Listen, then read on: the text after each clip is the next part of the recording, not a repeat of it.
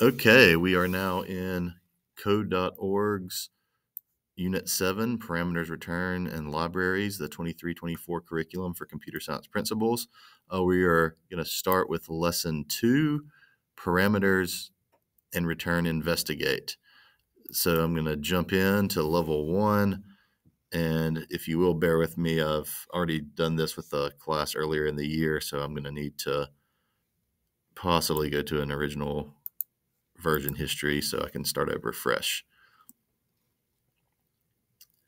You shouldn't have to do that, but if you came here because you were confused and you had some stuff in there and you just want to start fresh, obviously that version history, start over with the initial version would be what you'd want to do. Okay, so it tells us to run the program, read the code, discuss these questions. How does calculate work? What are the arguments passed through the parameter in calculate when it is called? What types of data does the parameter require in the calculator function? Where can you find that information? What is returned? What type of data? Okay, so let's just first, I like to just play around. Let's see what it does. So we're going to run this, and let's just do 5 and 3. If I click plus, it outputs 5 plus 3 is 8. It also tells me the answer is an even number. If I want to do 9 and 7 and subtract, all right, 9 minus 7 is 2. And then if I want to do 4 and 3, all right, 4 times 3 is 12. So what I have to do is input the two values first, then click an operation button, and it's going to give me an output down here. So how does calculate work? Okay, well, let's go find that function calculate. So calculate is going to get an input of number 1. It's going to get an input from number 2 from the user. All right, so it's getting a number. So that's your data type right there is a number. So it's going to have 2 numbers. And then we create a local variable called answer. Then we have a conditional. If the symbol, which that is our parameter in this function, so symbol is the parameter. If symbol is a plus sign, then we are going to add number 1 and number 2 and store that in answer. Else, if symbol is a minus sign, we are going to take number 1 minus number 2, store that in answer. And then we just have a general else. We're going to multiply since there's only 3 options. We have a if, else, and we're going to multiply. Okay, so to kind of answer that, how does it work? What it is doing is when you call the function calculate, it is going to pass a symbol here, plus, minus, or the multiply. Will be the argument that passes through. It's going to pull number 1 from the input box. It's going to pull number 2, and we just kind of walk through what it's going to do. All right, what are the arguments passed through the parameter and calculate when it is called? So when it is called, it's going to be, these on events kind of trigger it. So on the event, the add button is clicked. Then the plus sign is the argument that passes through. If you click the minus button, the minus sign is the argument passed through. So the arguments with this function, the arguments are actually a string data type. Our inputs being stored into the variables number 1 and number 2 are going to be the number data type. All right, so what types of data does the parameter require in the calculate function? Again, that's going to be the parameter requires a string. Okay, what is returned? What type of data? A number is going to be returned. Okay, at the end, answer kind of. I apologize for that. I take that back. I should have looked before I spoke. So answer kind of gets this jumbled up mess down here, but what it does, I'm going to ignore this mod operator for a moment, but answer gets number 1 plus, and then just kind of a blank space, a symbol. All right. And then we have a space, number 2 equals, and then whatever answer was stored. So in all actuality, answer is going to return a string. So it will, even though it shows the operation, the final, the return of answer is going to be a string. Okay. If time allows, make these changes to the code, add a divide button in addition to displaying if the number is even or odd, display if the number is divisible by 3. So what we're going to do first is go ahead and work on that divide button. One thing I've not understood over the years with code.org is they have not yet given us a divide symbol, but we'll see what happens. We're going to go to the design view really quick, and we're going to slide everything over just a bit. So our X position, we're going to slide everything over by 30, minus 30. So I'm going to change my X position to 20. I'm going to click on the next one. I'm going to subtract by 30, so that will be 95. I'm going to click on this one. I'm going to subtract by 30, so that'll be 170. Okay, and so I'm going from 20 to 95. So they're going up roughly 75 each time. So I'm going to take this multiply button and I'm going to duplicate it. But I'm going to go back to my original. It is at a Y position of 175. I want to add 75 to that. So that should be at 245. Oh, did I do that dead on? Oh, I guess miracles do exist. I did not know that would happen. Okay, so I'm going to rename this. The others are called multiply buttons. So I'm going to rename this divide button. And we're going to look and see if code.org has updated us with an icon. I'm going to type math, nothing.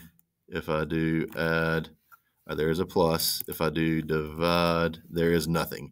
So what I'm going to do just to save time, I'm going to instead input text, and I'm just going to do the divide button as a slash, and I need to clear out an image. And then my text color, I want to format. I'm just going to make that black. And my font size, I'm going to make that a little bit bigger. So let's go 22. And my font family, let's see if there's a bold, maybe an Arial black. And we can maybe make that a little bit bigger now. So maybe a 32. And we can't tell a huge difference now. So that kind of makes it look as it should. So half of this video is just creating a button. We're going to go to our code view now. And what we're going to do is we're going to add in to our calculate symbol. We're going to add to this if, else, if. I'm going to add here. So now I need to check to see if symbol is the X. So I will, well, actually, let me go back to see what it's set as exactly. So if I multiply, so,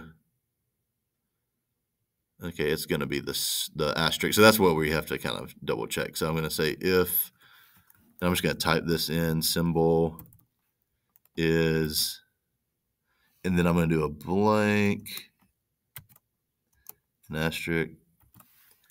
Okay, we're going to multiply, and then for the else, I'm going to, actually, let me just do this the right way. I won't take shortcuts because you're here, I'm going to do the X equals to update, and answer is going to get number 1 divided by number 2. Okay. And then I need to add an on event, and I'm just going to copy that one.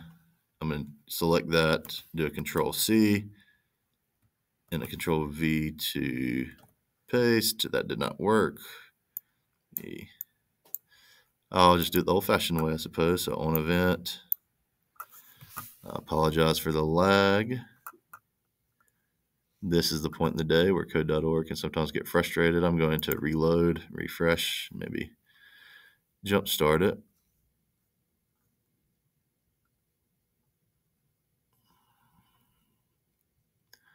I'm going to wait just a moment. Okay, at this point, I'm gonna reload this unresponsive page.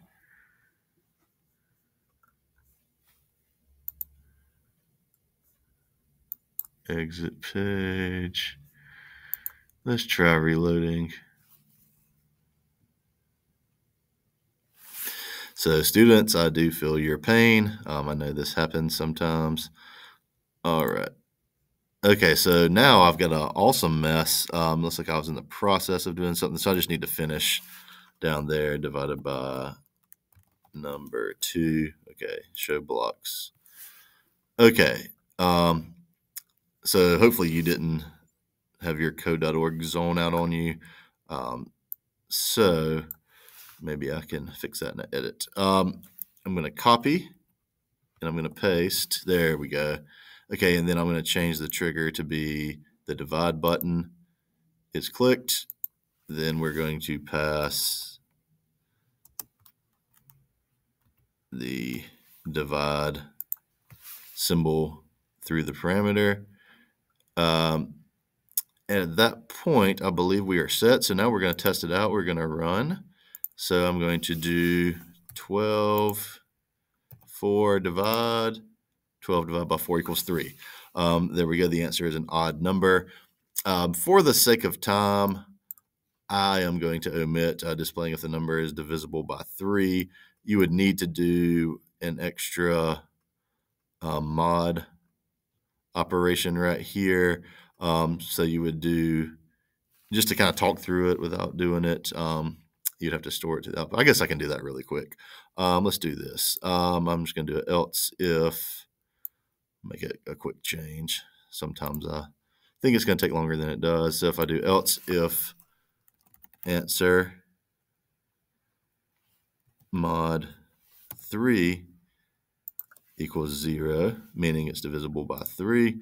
I'm going to do this. I'm going to do Control C.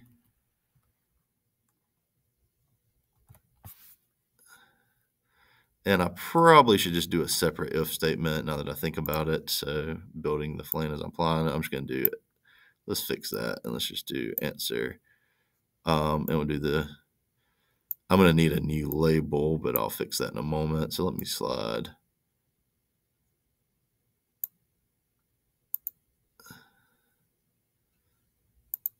Okay, let me Control Z the heck out of this thing to go back to before I messed with it.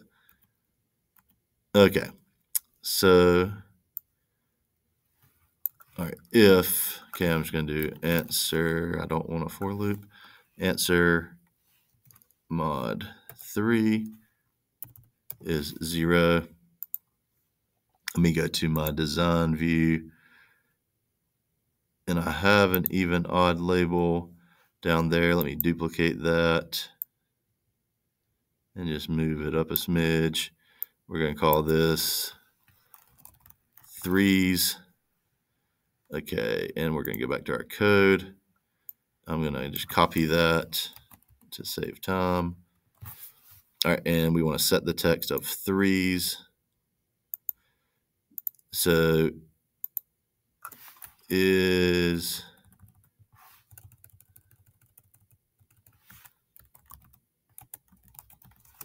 by 3. And if you wanted it to return, like to say it's not divisible by 3, if it's not, we could add that. So for example, let's run that now. So if I did,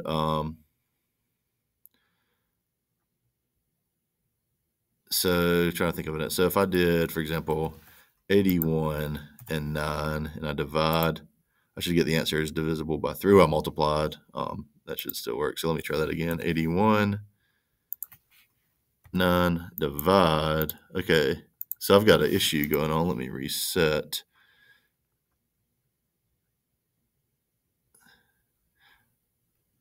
And let me go to text and see if I...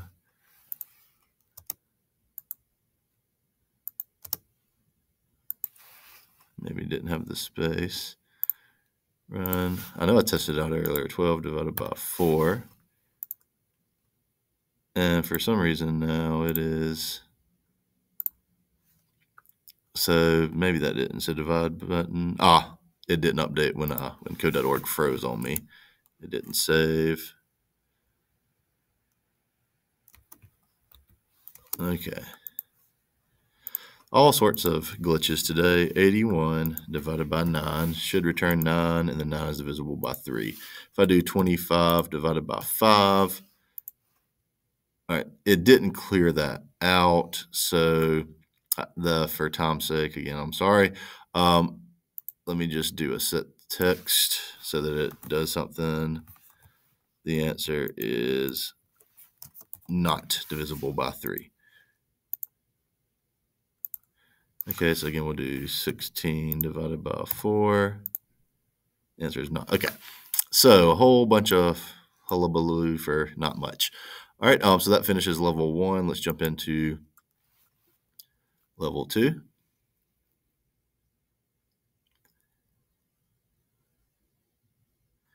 And again, level 2, I'm going to go back to my initial version history.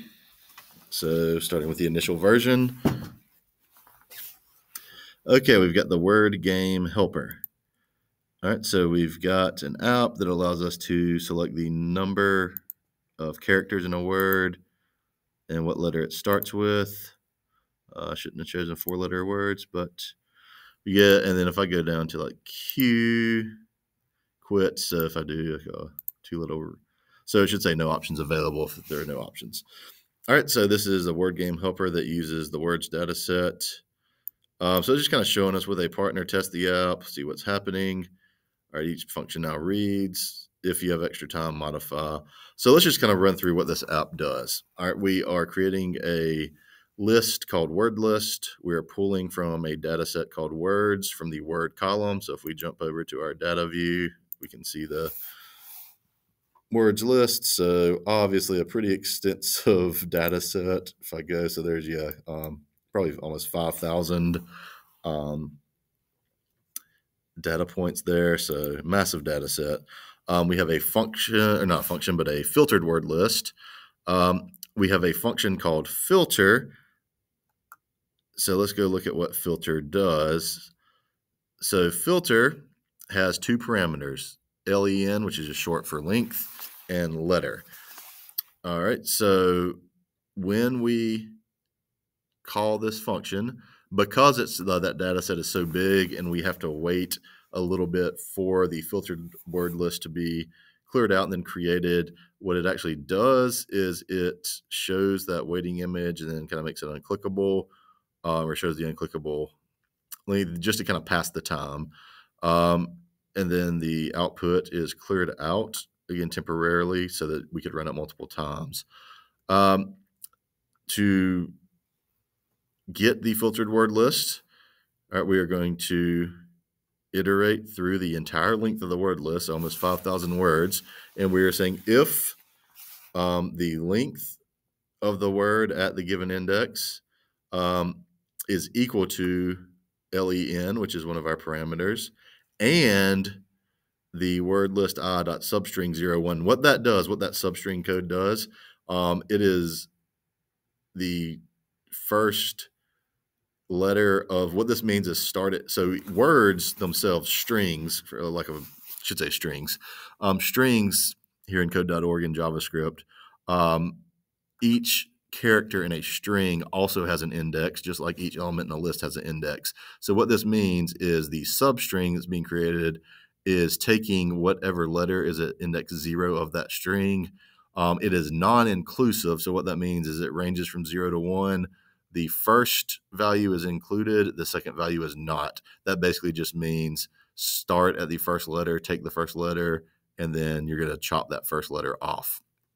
Okay, so we have a logical operator here. So you have to have both the length parameter and the letter parameter have to be equal. So it's iterating through the entire word list length. If the length of a word is the same as the argument that you enter for len, and the letter that the word starts with is the same as the letter you pass through in the argument when you call this function, it will then add that word to filtered word list.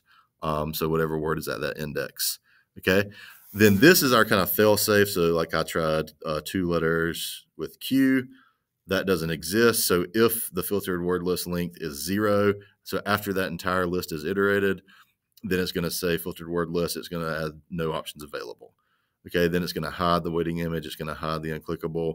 And it's going to set the text in the output area to filtered word list. It's using a join of a comma. I like to use the actually a space. So I'm going to do, I'm actually going to change that to a \n, and the separator will be a blank line. I'm going to reset and run. So now if I do like 5-letter words that start with A, it goes down. So you can see there's not enough room for all of them. That may be why they did the comma, so we can go back and change that. All right, reset, run. Okay. So that is kind of how this works. So that's the function. So when we call filter, we get a number from length dropdown. That is going to be the len parameter. So actually our argument is going to vary based on what the user input is. And then this argument is going to be a text. Now also notice it moves it to lowercase each time. So that way we don't have, even though it's listed as A, B, even though it's listed as capital, it's going to convert it to lowercase for the purpose of keeping it all standard there. So it does it that first time. It gets the number, gets the text, and then it says on event. We change the length drop down, it's going to call filter again. Or if we change the letter drop down, it's going to run that function again. And then again, filter, kind of the last thing it does is it sets the text to the output. So that's kind of how it works. The thing it asked us to modify, if we had time, remove the letter drop box and replace it with an input box. Update the code so the user can type any number of letters, and only words that start with those letters are the specified length, enter the specified length will be displayed. That one,